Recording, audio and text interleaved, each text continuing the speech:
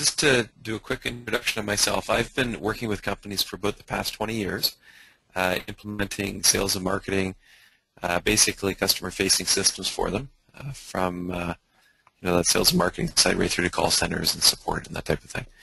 The webinar today is to look at DynamicsCRM. I've worked with it for about 10 years. It's really our platform of choice.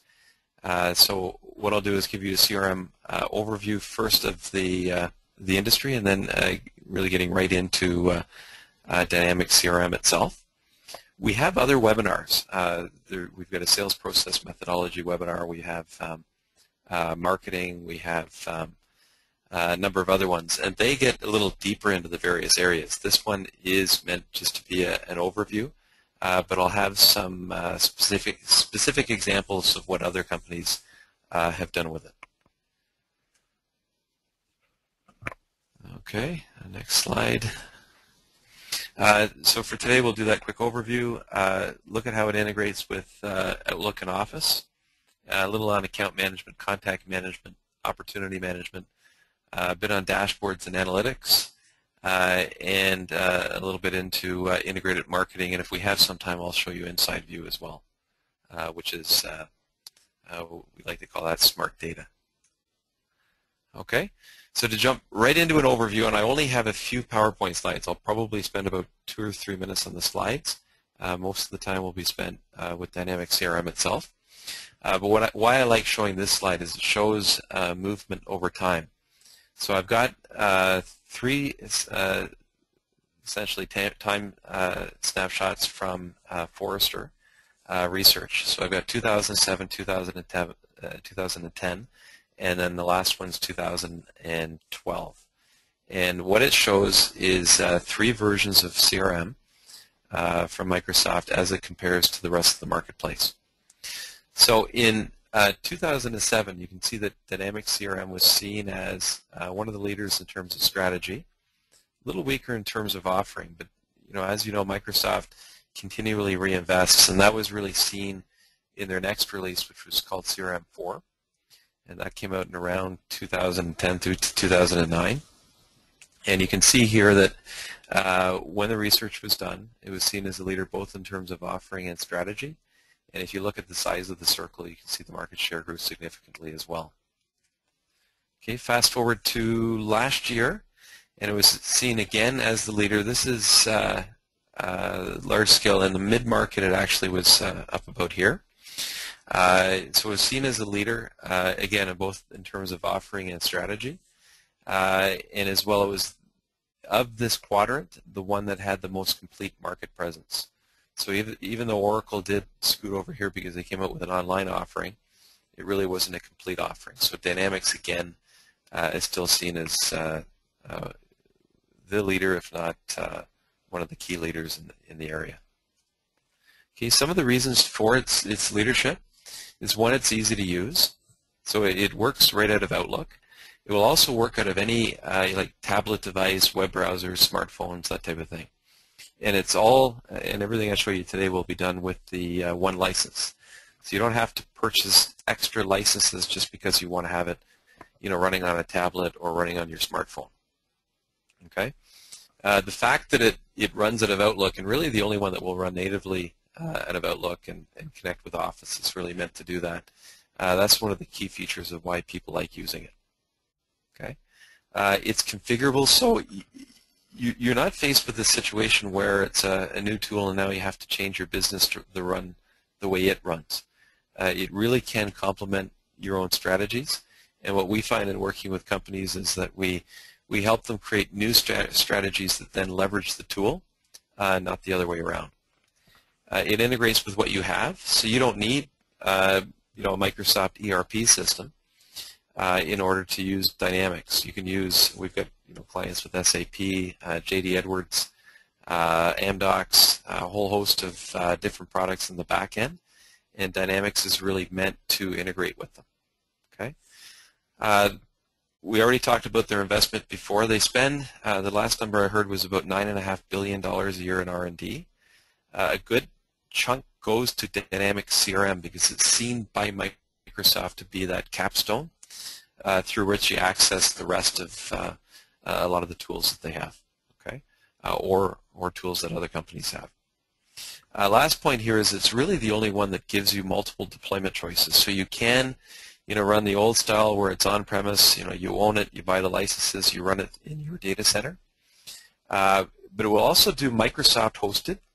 Okay, so it can be run from Microsoft's data center or partner hosted. Okay, and in both Microsoft or us, if we host it, or another partner, it runs in the cloud. And we are Microsoft worry about how to manage the environment for you, and you don't have to deploy resources to do that. Okay, it's also a lot. You don't have a high upfront expense with hosted as well. It's just a monthly recurring cost. In terms of size, they have, and this is I guess about 6 months old now, but at this time about 2.5 million users, 45,000 customers. If you look at the number of actual users, it's one of the highest out there. If you look at share in terms of what they charge for the license, it's lower than some of the others for a straight fact that if you're only paying about half the cost for the license, for a dollar figure, the share is going to look older or lower. But from a pure customer and user standpoint, it has a very high number of users. Okay, they're global. We've got some companies that we work with that have Spanish and French and other languages if they have a global implementation, and it will support that. There's also over 1,200 partners that are Dynamics focused, and over 100 hosting partners, of which we're one. Okay, and that's it for the PowerPoint slides. I don't want to bore anybody, and I've seen too many presentations where it's all slide-based, so I'll get right into showing you what it looks like. Okay, so it runs out of Outlook. Now, we do have some companies that don't use Outlook. They'll use Gmail or other things, and that's fine. We even have one that had used Lotus Notes. And in that case, you can actually run it out of that or even just out of a web browser or tablet. Most companies, though, use Outlook, and that's why I like showing it first. Okay, so here's Outlook 2010. It will work as far back as the 2003 version and as far forward as the current 2013 version. So they, as Microsoft is known to do, they support previous versions, so you're not stuck having to upgrade everything at once. Okay, in here, you've got your inbox, you've got your sent mail and everything. Just essentially, it is Outlook. Few of the changes, though. In my inbox, you'll see that every now and then I've got these two little people attached to the email. What that means is that email is tracked in CRM. So if I click on it and delete it, I haven't lost it. It's tracked in my CRM system, and I can access it. The other thing is that anybody on my team can access it as well. Okay, so as long as they've got security rights to see it. And what that means is I can actually go on vacation, and if somebody needs an important email, it's there. Okay, to track, all you have to do is right-click on it and click Track, and it's that simple. You get the two little people, and now it's tracked into that contacts record in the system, and here he is right here. Okay, if I want to track it against an opportunity or a company or a project or any of the other areas in CRM that I have, I can do that just again by right-clicking, and instead of clicking Track, just click Set Regarding and pick what I'd like to track it against. I like tracking personally against the person, unless it's an opportunity, because CRM will actually roll it up for you. So if I'm looking at Alex's company here, it will actually roll up all the emails for any contacts or opportunities for the company, so I'm not clicking around trying to find things. Okay, so it's great for pre-call planning. Okay, now I can actually go right from here, right from my Outlook, and click on Alex, and his record will open up in the system. So instead of having to log into 2 or 3 different systems in the morning, everything's in one place, and I can navigate to everything right from my Outlook. Okay. The other thing I can do is, he'd like to maybe there's an opportunity there and he'd like to meet. Just to open up the email, and right from here I can convert it to an opportunity or to a service case or to a lead right from my email. I don't again have to exit and go into another system to do that. Okay. The other thing that's in here that people like using is, you know, for any appointments. So let's say I've got a contract meeting.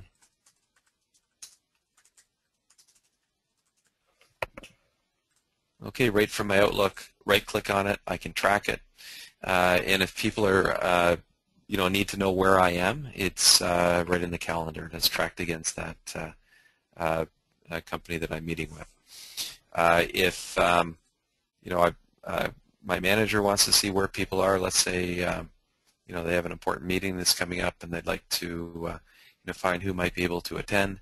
It's tracked, and he or she can see where people are at any given point in time. Okay.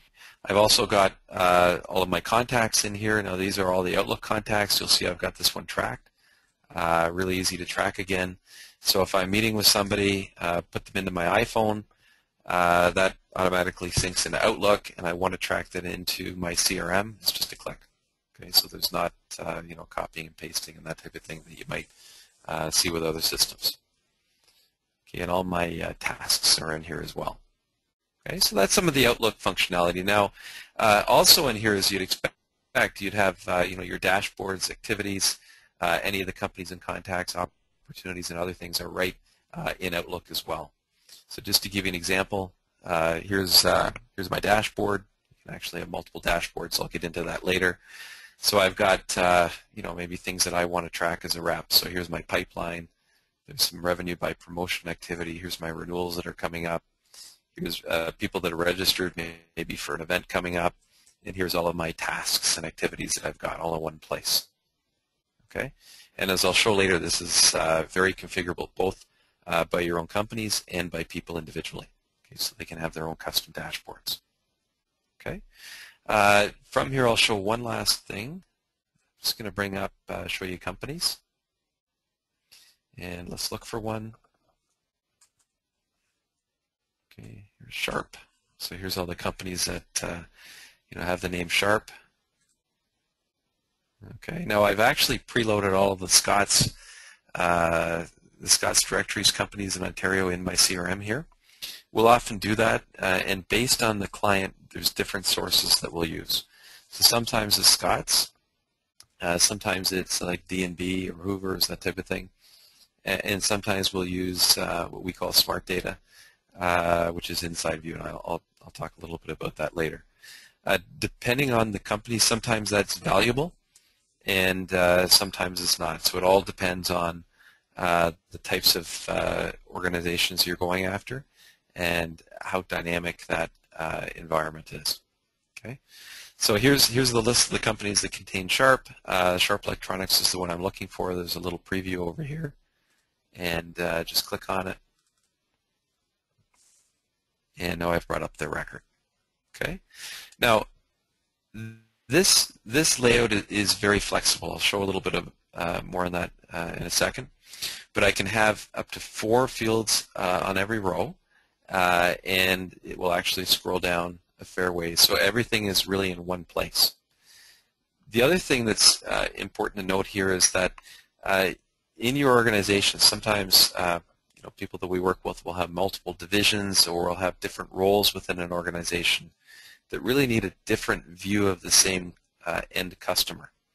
So Dynamics allows you to do that. You can have multiple forms, and just to give an idea, we did one here for a brewery. Okay, and they want it to have still the same. This is the same company, but now I've got sales over here, and I can look over year sales all in one place. Okay, we'll go back to this form. Now in here I've got, we definitely do a lot of social media tie-ins, so here's their LinkedIn connection. I can click on that to see any updates on LinkedIn. If I'm going out to visit with them, just click on the map. Okay. There we go. And I can see a picture of you know, what it looks like, and here's the location, and then just go off and get directions and that type of thing.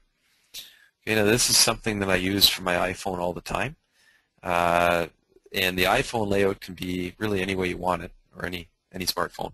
The big difference between a tablet and maybe running it through Outlook versus a smartphone is that you essentially have one column because that's about all you can fit on a little phone. And what I use it for is often doing a quick pre-call plan to see if there's anything I should know about before I walk in. And I also use the map all the time because sometimes I'm in transit and I have to remember how exactly to get there.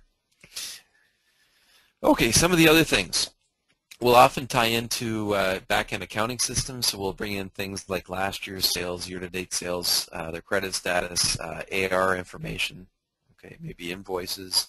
That can be really handy from an account management standpoint. Okay, may also want to track relationships, and this can be important for, especially if your organizations deal with intermediaries. That may be retailers that sell to the end customer, or it could be distributors that sell to end retailers. It could be engineering firms that do design specs for the end customers as well. So relationships allow you to keep track of things like companies and contacts and maybe opportunities that relate to this company but aren't directly related. So they're not, let's say, contacts that are employees of the company. Okay, we'll often tie in projects for companies that are project oriented. So there might be weekly reports or project plans or other things we'll embed as well in here. Okay, documents, if you have document management systems like SharePoint, they can be integrated, so as soon as you create a new company, it will go off into SharePoint and create a folder for it, and then any relevant documents are shown here. So you don't have to exit your CRM system to go to a document management system to find things. It's all in one place. Okay. The other thing that's already here as well is any notes and activities are in here.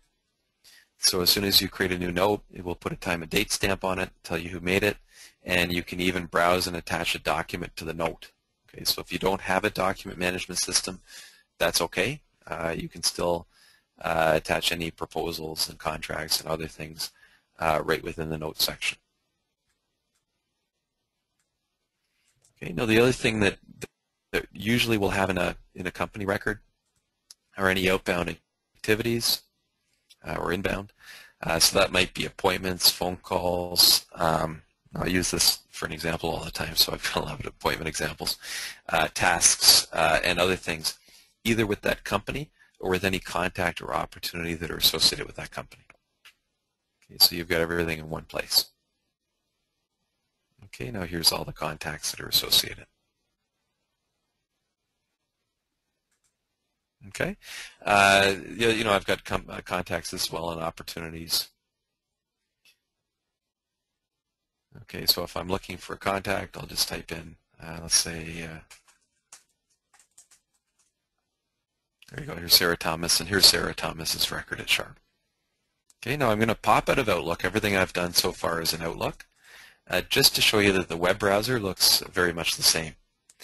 And you might use this, just on often people in a call center environment like running with a web browser. It's pretty quick to bring up information if they're not in Outlook all the time. Or sales or service people on the road will often want to open their CRM right through a web browser instead of, if you can't load Outlook on a tablet, you can definitely bring up a web browser, very quickly. Okay, so here's the tablet or browser-based view, and let's look for Sarah Thomas again. That's who I brought up in Outlook just a second ago.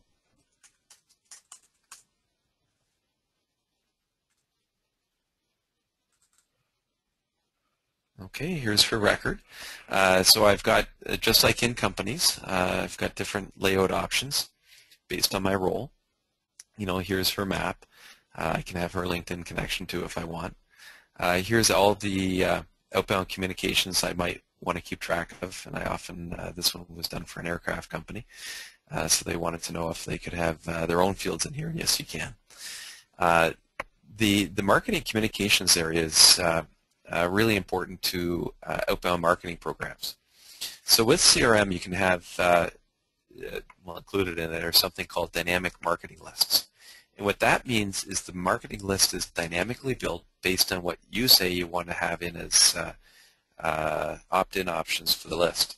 So you can have a simple one like everywhere where somebody has the holiday card clicked on, then add them to the holiday card list. Okay? Or you might be putting together a golf tournament and all the people where their golfers clicked on and maybe the company of it is a certain type. So let's say they're customers and type A customers, then put them on the list. Okay?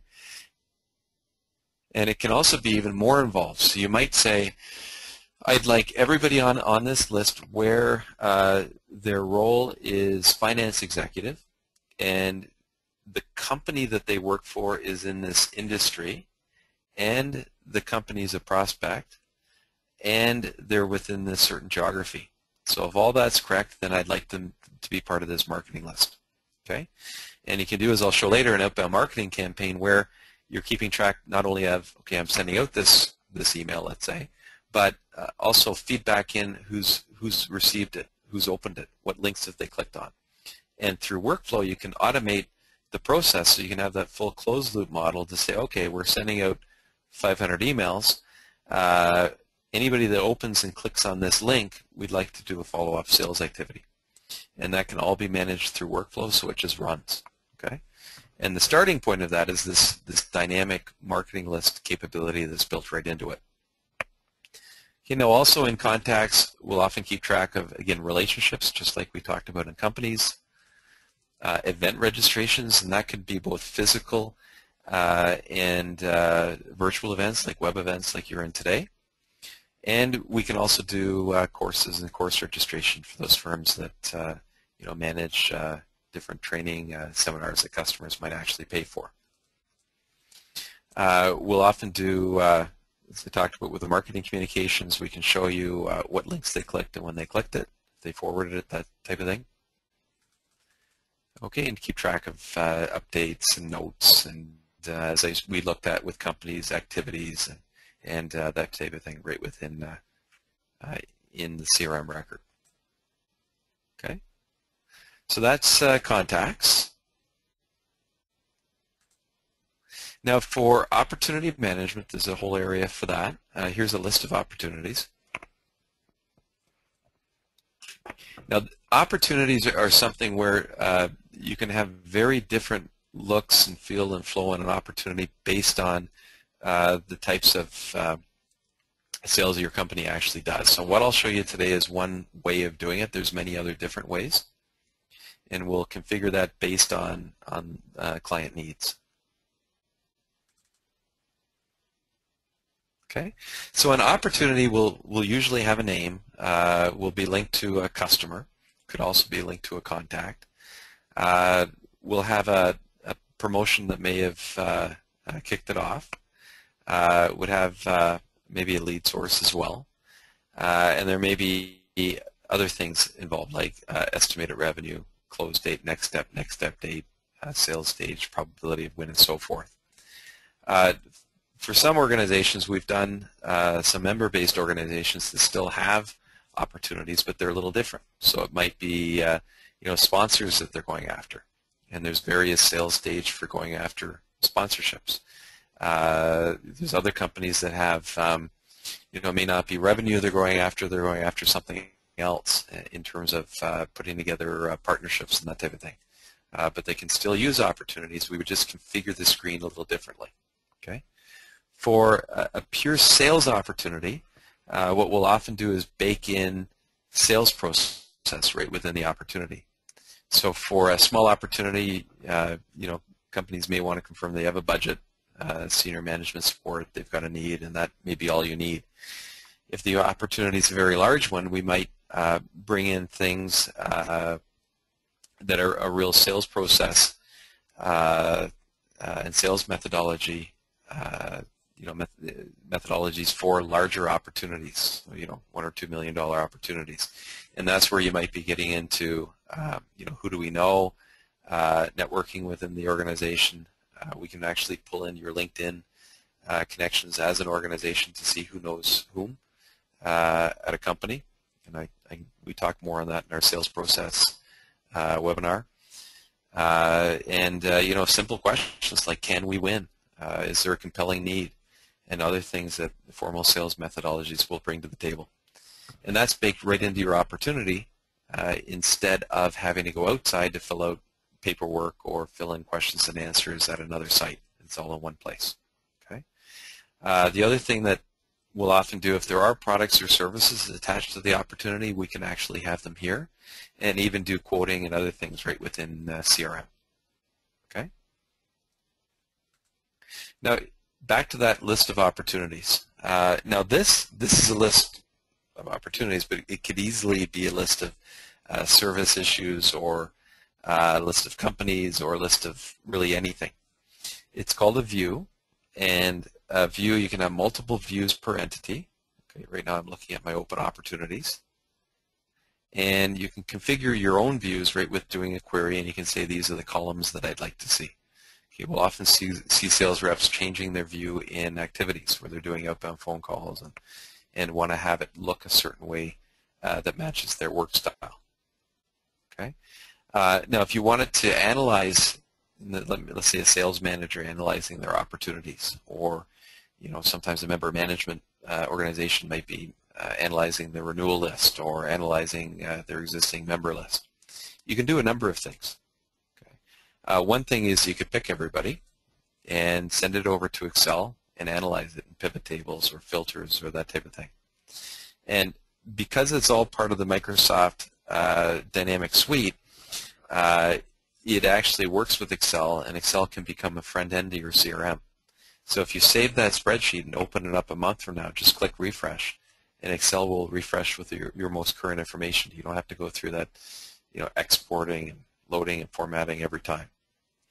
You can also take that Excel spreadsheet, send it to somebody else within your organization, and when they open it, they'll see it with the information they've got access to, not your information. And that can be very valuable for an organization that has, various branches or divisions, and they can actually share best practice and reporting and things like that, and know that people that are opening it aren't going to have access to potentially sensitive information that they shouldn't have access to. Okay. Aside from Excel, what they've done with this most current version is they've taken some of the Excel functionality and moved it right into CRM. So filtering is an example of that. Just click filter, and now all the columns are filterable, just like in Excel. Okay. The other thing that they've done is they've moved the charting into CRM. So the one that I like is looking at the opportunities by sales stage. Okay. So here's a funnel showing all my opportunities here by sales stage, and if I move my mouse over it, I can see so this is the proposal submitted stage, and I can see the revenue there. If I click it, now I can see, okay, these are the opportunities in that stage because it's dynamic, and then I can keep drilling down, so I can look at it by owning sales rep, or I could look at it by, let's say, probability of win. Okay, so there's, I can see that there's at the 60% stage, I've got almost $500,000. Click it, and now I can see the opportunities at that stage. Okay, and I could keep drilling down and drilling down and drilling down. This chart can be brought over onto my dashboard very easily. It takes less than a minute. Okay, so I can actually build a personal dashboard for myself, or it can be built centrally. And the chart itself is very easy to build. Okay, and just to give you an example of this one with all that drill down capability, it was just a matter of clicking on charts, new chart, and I was looking at estimated revenue by sales stage. Okay, and let's change the chart type to a funnel, and that's really all there is to it. Give it a name that I like, save and close, and then it's part of the standard charts in the system. And that dashboard that I showed you initially, essentially this is how I brought this chart over to it. And I'll just show you the dashboard. We'll go to Workplace. Okay, and then there's that chart that I added. Okay, if I wanted to edit it and change, maybe add another chart element, essentially just click at it and pull it over, and I can make it bigger or smaller. Save it, and now I've updated my dashboard. Okay, it's that easy. In here, I've everything links. So if I want to see my estimated revenue by promotion activity, so here's where it is, or I want to see my contract renewals, it's all here. If I want to update it in real time, just click it and update it. It's really the only one that it can update things so quickly in the marketplace. Some will only do it in batch, including its biggest competitor, and you only get a couple of updates a day. The other thing that I can do is just click on the link here and go right to that view, and then I'm in it, and I can just go in and change things and drill down on other things right from here.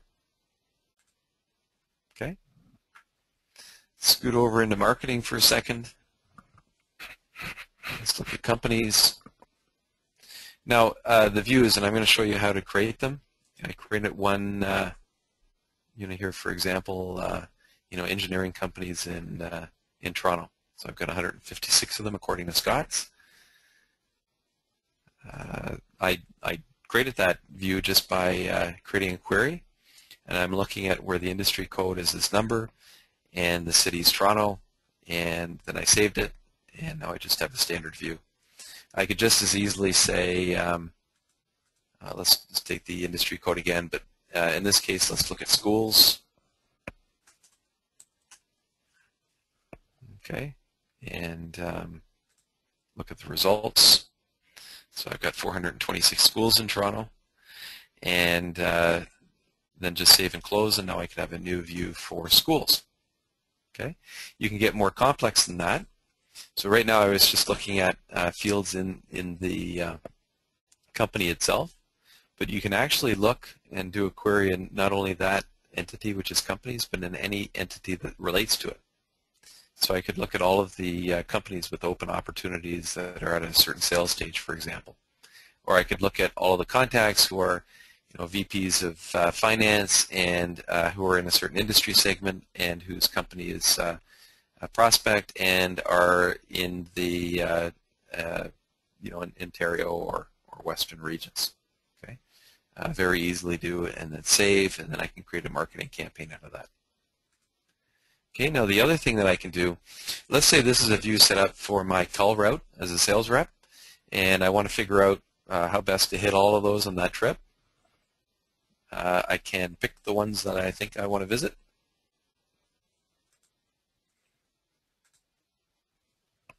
Okay, take a look at my map, and now they are all mapped out. In this case, the color coding means I think red is lapsed customers, blue is existing, and green is ones that I have active opportunities with. Okay, but you can change the color coding so it really matches your way of working. A lot of companies will color code it so that if the reps are in different areas, let's say they do city by city over the course of a month, you might want to have companies who I haven't met with in greater than X period of time might be red. So let's say I haven't seen them in 6 months and I should have. Green ones might be ones that I'm okay with, and blue that are sort of on the border. Okay, or I might want to, customers versus prospects versus lapsed customers is in this case might be the different colors. Okay, now when I do an outbound marketing campaign, let's just take a look at marketing communications. And now this is all just dummy data because people would get upset if every time I showed it I actually sent out real email. So I created one called webinar campaign. So I've got 152 emails in here. And with that charting that we looked at before, I can look at maybe a breakdown by city and see, okay, well, who's in Toronto? Okay, and this is the list of the ones that went to Toronto. And let's drill down. So I might want to look at it by maybe communication score, or maybe look at it by, let's do it this way, by communication score. So in here I can see that of the 152 in Toronto, 2 bounce back. So I'd want to follow up on those because it might be that those people left the company, and that might be a trigger point. So things have changed. So it may be an idea really for me to focus efforts on getting in there again. 8 of them were received but not opened. I've got 39 received and opened, 16 received open and they clicked on one link, and 87 received open and clicked on 2 links. And with that workflow that we talked about in the background, I can automate it. So if they clicked on a certain link or they have a score that exceeds, in this case, 4, or equals or exceeds 4, then I can schedule a follow-up call with sales because they've shown some interest in that. And that can really create a lot of value for the sales organization. So instead of sending out, maybe 500 emails in a month and following up on all 500, I'll only follow up on the ones that have expressed interest in that. So it allows sales to focus their time better and have a better close rate. Okay. The other thing that we can do is not only when they're clicking on emails to have that reporting back in the system, but also close the loop further and even tell you, of the ones we have a relationship with, here's the ones that are actually coming back to the website. This is what they're looking at. This is how much time they're spending. Okay, to really have that full closed loop marketing model right in here. And you can even use workflow again to say, okay, well, they came to the website and they looked at this on the website. Let's do a follow-up call with them as well. So in addition to the email, you've also got the marketing insights through your website and actually tie right back into who they are. Okay. All right, so that's a bit of an overview on marketing. Rob, is there anything that I missed that you wanted me to show in this case? Do you want me to show that inside view? Yeah, if you can show inside view, we call it smart data, so leveraging smarter data to target companies and contacts. So yeah, if you can cover that, that would be great.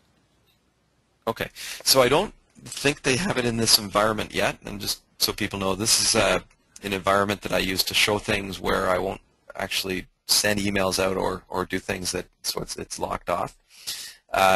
So we're getting our smart data implemented in it. They have a special firewall that they want to put up so it doesn't actually go out and do things. But for now, what I'll do is I'll show a couple of slides. Okay, so what inside view is, it embeds right within the contact record in CRM, or actually this contact and company. I usually use it out of companies. So when you're looking at a company like Sharp in this case, it will actually show you top-level information like revenue, number of employees at that location. It will actually show you who they are. So we'll show you key individuals at the C-level and below. Any industry buzz, such as social media, things that are posting on their website. They actually aggregate over, is it 3,000 or 30,000, Rob? Different data points. It's 30,000. They're up? Yep, it's 30,000. 30,000. Okay, so it's a fair number. They cast a wide net.